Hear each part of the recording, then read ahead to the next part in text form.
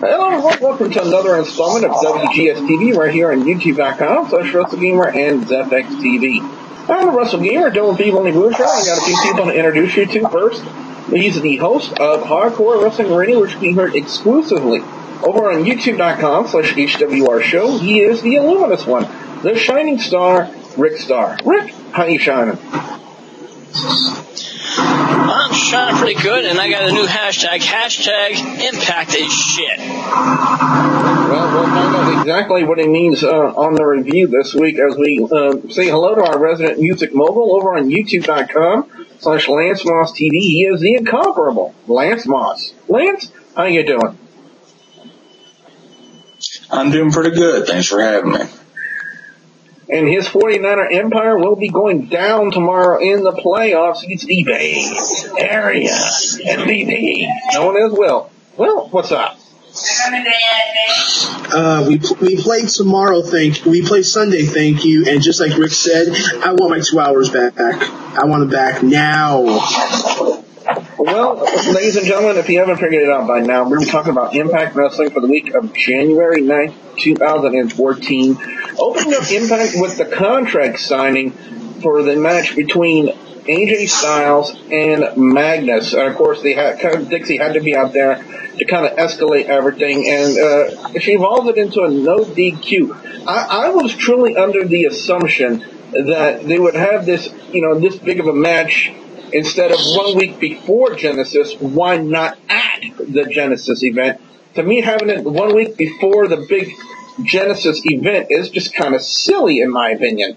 I don't know why Dixie Carter and the Carter family thought, like, hey, let's have the event 1 week before a big event like Genesis. To me, honestly, AJ, not knowing what happened on Impact, all of that besides the point, you would have AJ Styles and Magnus as your selling point for Genesis. That would have really sold me to watch it, not the week before. So I don't understand the movement to have, or the reasons why to have the match 1 week before the big Genesis show. But anyway, that's how they ended up. And they ended up, to me, honestly, Dixie Carter is more over the top as a heel than Michael Cole was 2 years ago on commentary. 3 out of 5 on that one, and that's just being kind. Because AJ Styles, he was okay, Magnus was okay, Dixie Carter. When you're angry, you're supposed to express it on your face, not just have a blank stare.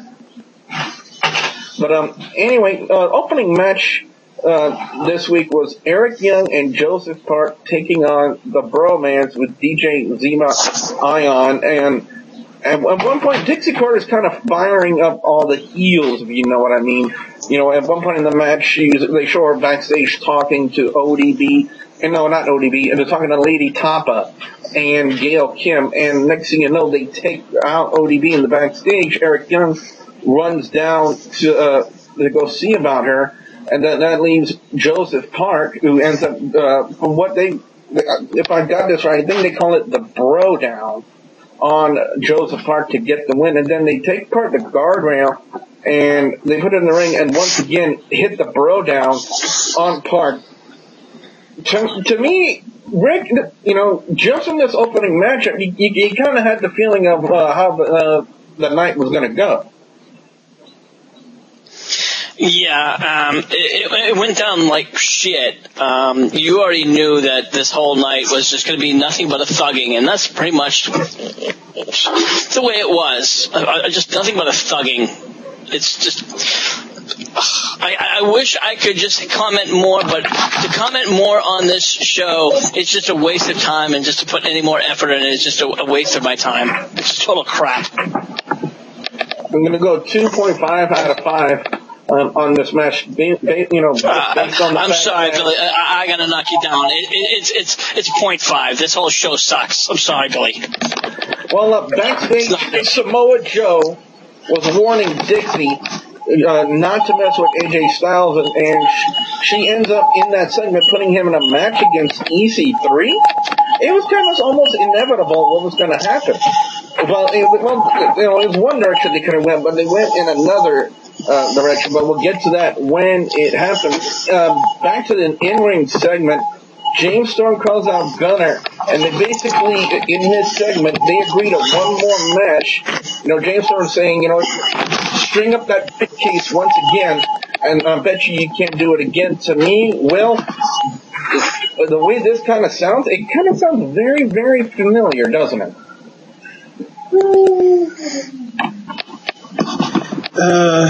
Another show, 2008. I remember it, but it's not the other company. And yes, this has not a live shade of gray. This is just one more chance to see who is really deserving of that Beast of Fire World Title match in a briefcase. Yada yada yada. And you know what? IWC is probably thinking right now, who's the real heel here? Is it Storm or is it Gunner? It's not a shock what's going on here, folks. I mean, good tag team that was broken off, I think, too quickly. And, I don't know. I think this could have went forward, but I think Storm's the heel here, so let's just try to be honest about this. I'll give it a 2.5. I really wasn't amazed by it, but, I mean, it could have been better, but 2.5. EC3 starts, jumps Samoa Joe in the backstage. They go to commercial break, and then they come back. The fight is still to the outside, and they go all the way into the ring. And that's pretty much how the matchup starts. But, during the match, Samoa Joe's got the muscle buster set up, and Rockstar Spud, again, kind of predictable they were going to do a run-in, grabs the foot of Joe, preventing him from doing the muscle buster. And when Joe goes to confront him on the outside, EC3 grabs a wrench and hits Samoa Joe right in the knee with it. Now, Lance, they ruled it a no contest, but technically, in my eyes, that should have been a disqualification on EC3. Yes, it should have, because as we know, you get somebody gets hit with a illegal object, automatic disqualification. I have no idea where the hell they're going with this. Honestly, this is probably where I think they're going with this whole BS angle. Lockdown. A long build. Yeah, it definitely would be a long build for that one. 3 out of 5 on that one, and that's just being kind. As we turn to backstage, Sting finds both Storm and Gunner unconscious. Then he confronts Dixie Carter about it, and then basically Dixie Carter puts him in a match himself, and Sting was left saying, you know what, I've had enough of this. So again, Dixie, when you're angry, you're supposed to facially express it. Maybe she had too many Botox injections in her face. I don't know. Maybe she's got more facelifts than Joan Rivers. You never know. Kurt Angle had a steel cage open challenge. And I was kind of racking my brain, Rick, on who would really step up to the plate. Now, when Bobby Roode first made his appearance in there, were you kind of getting the inclination that maybe TNA was going to do something right for once and possibly have Bobby Roode 1 week before Genesis with a big steel cage match he's already supposed to have? With Kurt Angle going there? No, not at all. You knew that they were gonna. You knew he was setting somebody else up. That's how wrestling goes. That's how the wrestling world goes. So I was waiting for them to bring them out. I'm like, okay, yep. And it was no shock. They comes out and they double dipped, so to speak. Yeah, them being the bad influence to go. I haven't had a chance to yes. So he brings out double. Yeah. And the fact that it was a good match, and that Angle was even beating the hell out of him. Of course, it still didn't matter. You still have Spud and EC3 coming out, and what happens? You still see the whole lineup of what's coming out for the main event, and it's just you're shaking your head, and it's like Spud and EC3 didn't come out for this match. They came out for the following match. Oh, I'm sorry, my mistake. Yes, my mistake. I apologize. True. Yeah, yep. Angle had Angle slammed Kazarian. And Daniels was already taken out thanks to Kurt Angle. This was a one clear win. Yes, I'm sorry. Yeah. Yeah. This was the one clean one, the one legitimate win of the match. So I guess I'll give it, in your words, to be kind, a 3 out of 5. Then following that, we find out that Dixie Carter has put Bobby Roode in a steel cage match against Sting. Now, this is where EC3 came out and Rockstar Spud had run in interference. Basically, they announced it in commentary as baton, and then the following promo backstage, Sting called it a pipe. I'm not exactly sure just what exactly the object was, but it was still, basically Bobby Roode being put over like that. And I gotta say, I don't know, 2 out of 5. Really can't talk too much about it. But the following segment really got my attention, Will. And that's Mr. Anderson meeting Bully Ray in a funeral home. I don't know how many times I'm going to shake my head when I looked at this. I mean, Bully Ray was in the back of the funeral home like he's plotting something, and I guess he has a little theme of how he's going to end Mr. Anderson. And when I watched it, I really didn't have any words to say. I was shocked. I didn't know how to take it. I'll give it an even flow of a 3 here. It was overall segment was good. Put a shock to my face, but I want them to fight at Genesis. I want to see how this fares out, but I'll give it a 3. Main event time. Winner takes all, no disqualification match. Magnus versus AJ Styles, and to me, honestly, was where TNA dropped the ball. I mean, it was just so blatantly predictable about the run-in interference from all the heels. I mean, every heel that was there that night was doing run-in interference for Dixie Carter. To me, Lance, that was just too much, in my opinion. Yeah, it's like over the top. And two, with having all these run-ins, you're going to make your champion look like a paper champion. In wrestling, you never want to do that. Yeah, exactly. Worst segment of the night. Oh, yeah, and the finish of it was Bobby Roode with 3 Death Valley drivers. Hold on, let me say it slowly for Mike Tenay, so that way when he, if there by some chance he watches this, he understands what that move is. It's not powering him down. It's a Death Valley driver invented by Louis Spicoli. Remember that, Mr. Tenay. Because I'm getting a little sick of commentators coming on TV being all these big-wig, high-shot commentators, and they're not knowing the names of basic moves like a Death Valley driver. Oh, he powered him down. Bull crap. Anyway, time for overall scores and picks for best and worst match or segment of Impact Wrestling. And for me, it's going to go, I'm going to give it 3 out of 5, straight down the middle.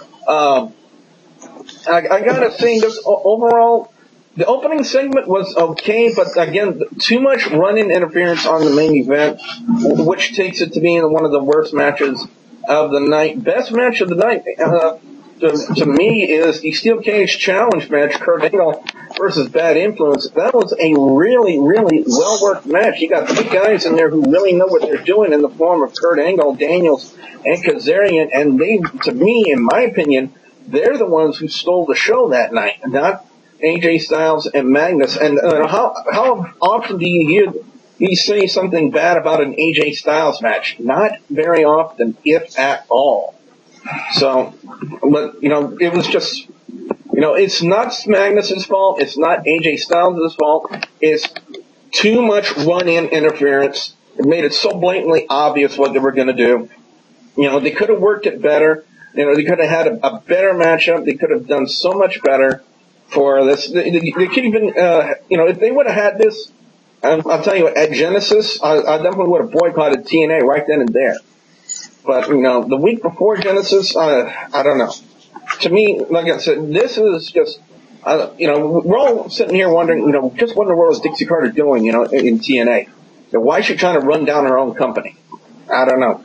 Well, let's go to Rick next. Rick, what's your overall score and your picks for best and worst match or segment of Impact Wrestling? Well, my overall score certainly is not 3. I can't even call that kind. I call that more of a blessing. I'm sorry. I wouldn't even. I'm sorry. It's just that simple. I won't even give this thing a 1.5. I have to give it a 0.5. This show was utterly garbage from start to finish. Period. I'm sorry. It was a disgrace to wrestling. It was a waste of my fucking time. It did nothing for the wrestling industry. It did nothing for TNA, and all it did was run down the industry's name. I'm sorry. The worst segment? Yeah, main event. Yeah, absolutely. The best segment, if there was one, I'll just say the better segment of the night. Yeah, I'll give the Kurt Angle challenge match. It was a good match for what it was, but that's all it had. That's all there was to it. Other than that, the rest of the show was fucking garbage. I have nothing nice to say about the show. The rest of it, junk. Absolute junk. Next up is Lance. Lance, what's your overall score and your picks are best and worst match or segment of Impact Wrestling? I gotta give it a 2. Best, because it had a couple of good points. The rest was shite, as Seamus would say. Best match would be the Angle cage match. Best segment, I give it to the funeral home thing. Worst, rest of the show. Yeah, the funeral home segment, I will say this, when I was doing the live coverage of it on the Facebook page, it really got a lot of praises from the fans on Facebook. They really thought it was a really well-worked segment for TNA. So maybe TNA's doing something right here with Bully Ray and Mr. Anderson. You never know. You never know when it comes to that regard. And finally, week home segment, I will say this, when I was doing the live coverage of it on the Facebook page, it really got a lot of praises from the fans on Facebook. They really thought it was a really well-worked segment for TNA. So maybe TNA's doing something right here with Bully Ray and Mr. Anderson.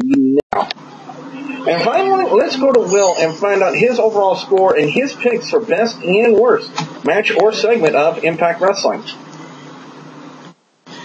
And Rick, I'm going to jump on your boat on this one, but I'm going to give it a little bit more of a 1. And I'm going to explain why.